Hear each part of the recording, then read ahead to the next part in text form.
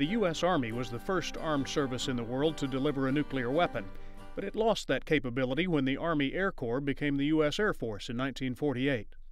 The ensuing internal arms race resulted in the biggest gun ever built by the United States. In 1949, the Army ordered its Picatinny Arsenal in New Jersey to build a nuclear-capable artillery piece and the shells to go with it.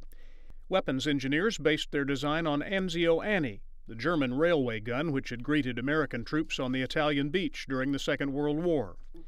Rather than transporting the nuclear gun by rail, the M65 cannon, inevitably nicknamed Atomic Annie, was transported by two tractors, one in front and one behind. It could go 35 miles per hour and turn in 28 feet on paved or packed roadways. The bore was 280 millimeters, 11 inches, and it was capable of launching a shell 20 miles. A good thing, because the W-9 artillery shell designed for it carried a 15 kiloton nuclear warhead. The M65 cannon shot a W-9 shell just once. On the morning of May 25, 1953, at Camp Desert Rock, Nevada, it took 19 seconds for the warhead to travel downrange for the test shot codenamed Grable.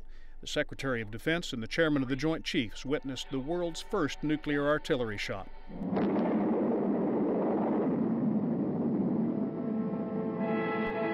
The M65s cost $800,000 apiece. At least 20 were made and they were deployed to Europe and Korea. They were said to be obsolete as soon as they were built because of their size and the development of missile and rocket-based nuclear weapons. The M65 weapon system was retired in 1963. Only 8 survive as museum pieces, including the one on display at the U.S. Army Field Artillery Museum at Fort Sill. But this one is unique. The M65 at Fort Sill is the one that fired the world's first and last nuclear artillery round.